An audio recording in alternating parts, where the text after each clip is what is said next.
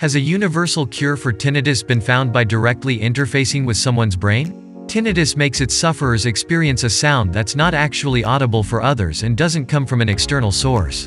The sound is most often described as a ringing noise which occasionally and temporarily appears for almost everyone. But people suffering from tinnitus experience it permanently without any treatment due to its unknown but also wide-reaching causes. But as scientists' knowledge of the human body and our brains increase, so does the treatment of tinnitus slowly become possible. In this video I'll show you and explain the most promising treatments and research on curing tinnitus.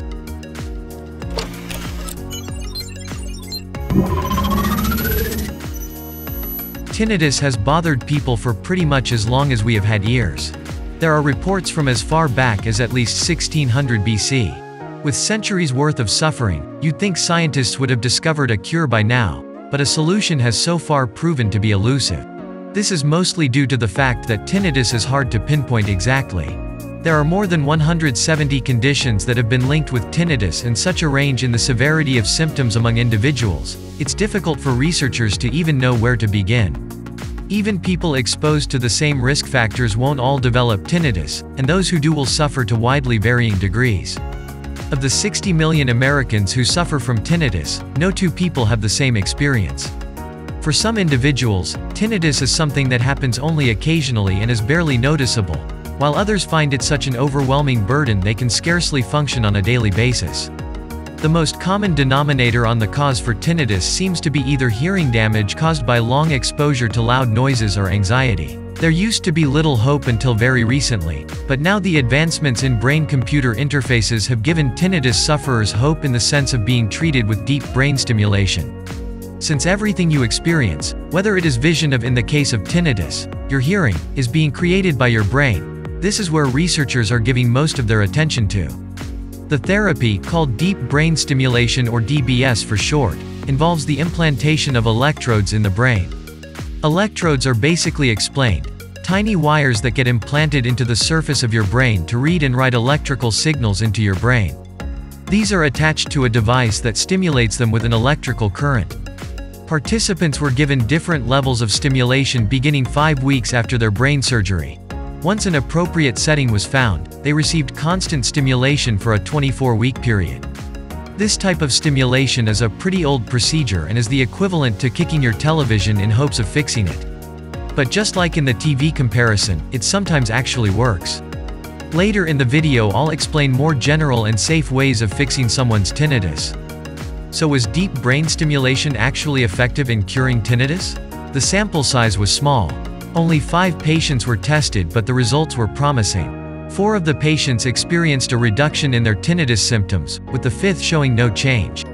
Neither the surgical implantation nor DBS produced any serious side effects, though minor symptoms such as pain and headaches were noted.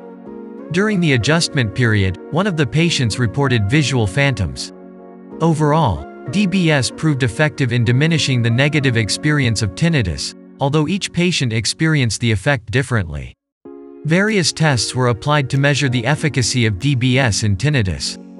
A comparison of the patient's tinnitus functional index scores before treatment and during constant stimulation showed significant clinical improvement in 3 patients at around 60%. A comparison of the patient's tinnitus handicap inventory scores before treatment and during constant stimulation showed significant clinical improvement in 4 patients at around 80%.